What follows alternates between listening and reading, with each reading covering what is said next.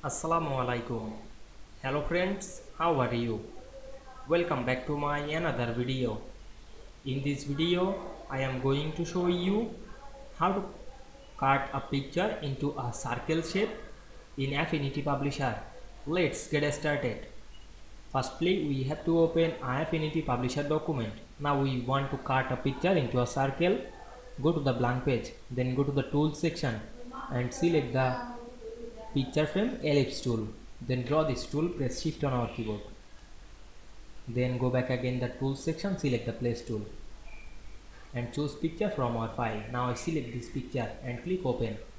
Then wait some moment.